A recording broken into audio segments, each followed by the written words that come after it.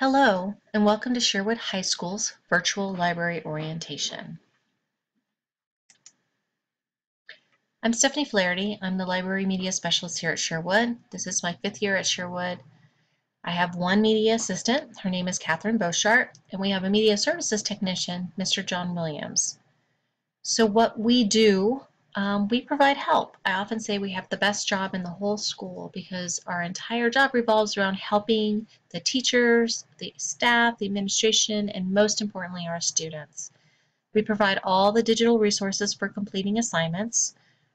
We also provide the digital resources that our teachers are using to instruct students currently. We provide assistance with the passwords and login information. We help our students with My MCPS Classroom. We also are now providing ebooks for enjoyment or even for use for research or even personal knowledge. We help our students format papers correctly, and by that I mean I provide lessons and examples to help students learn how to format their papers in either MLA or APA format, which their teachers will require here in high school. We also assist teachers and students with technology issues related to instruction. Obviously, that has bumped up a little this time around, but we're always here to help our teachers and our students figure out how to use a lot of these resources to get the most out of their learning.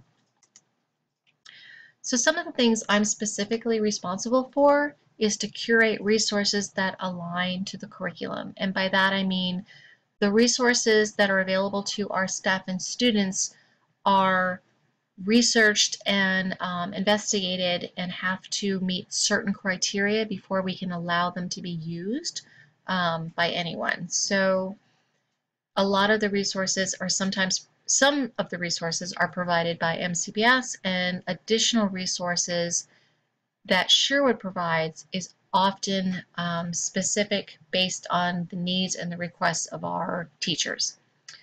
I also take time to evaluate both nonfiction and fiction materials for students and teachers. Generally, that would be both physical and digital resources. This year it is heavy on the digital and much less so on anything physical, especially since we don't know when we're going to be back physically in the building to be able to lend those materials. I am also responsible for creating or at least coordinating the Common Sense Digital Citizenship lessons that our 9th and 10th graders are expected to go through. So this year, these lessons will be completely self-contained within my MCPS classroom, and they will be delivered during the advisory on Tuesdays. So there's two ways to access our materials. We do have a website. It is linked directly off the homepage of Sherwood High School, and when you click the library link, you will come to our webpage. There is a variety of materials and support documents contained within the library media website, including a new page that we just built with some technology tips, tools, tricks, things to help everyone out as we navigate this complete digital learning environment. But more important for your student is to ensure that they have accepted the invitation to the library course. So the virtual library, as I like to call it, contains all the information that they need to be successful at Sherwood. This is where the resources, the links to the resources, their login information, and the passwords are all contained. So when students have accepted the invitation, they should see, and you as the parent should also see the library virtual class. And when you click on that and open it up, you will get this splash page, which has links to modules, to the online resources, descriptions. We presently still have the summer reading assignment listed. This is a link to all of our ebooks, links to get a hold of me. The password file is just a list of the resources and the login and information for each of those. So if they click on the digital online resources, what should open is a spreadsheet This was updated completely in August, and I will continue to update it as it is required. But basically, the spreadsheet has the suggested subject area. It will have the resource name and a direct link to that resource. All of the resources will require a username and a password when accessing from home. If we were in the school building, generally the resources will open up automatically without that username and password, but since we're all based out of home right now, they will have to use these username and passwords. And then off to the side is a description of those resources and how they might be used. We strongly encourage our students to not Google. We don't consider Googling an option here at Sherwood because the answers that you might get back are not always accurate or can be authenticated.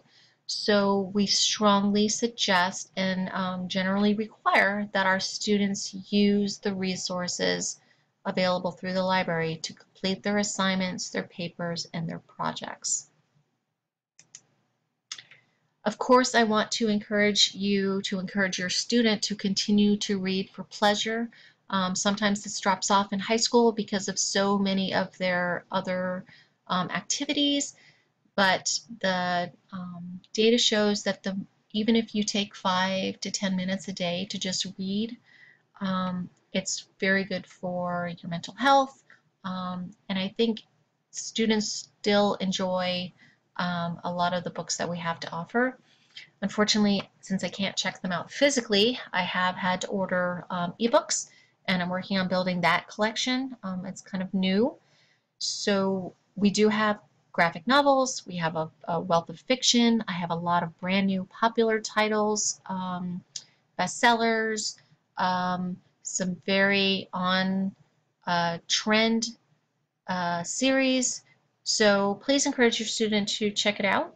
They just use their username or user ID and their school associate password to log into the site, and the platform they'll be able to search what we have. This is the link. If they click that, they will get access to me. So a lot of our students if they need help, they don't know who to reach out to. Even if I'm not the one who can actually provide the help, I will find a way to get them the help that they need. So always encourage them that we're a good place to start, especially when it comes to things with My MCPS Classroom or the applications that they may be struggling with or just need a little assistance with. And again, also if they forget their password or have any other issues, they can email me, and either myself or my assistant, Ms. Beauchart, will get back to them as soon as we can. We are running a discussion board within our course. I mention this because as the students post questions, I can put the answers, and then they will have access to that running thread. So they may find the answer to a question already there.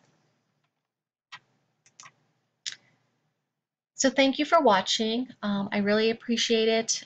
Please don't hesitate to reach out if there's anything I can do to help your student be successful at Sherwood.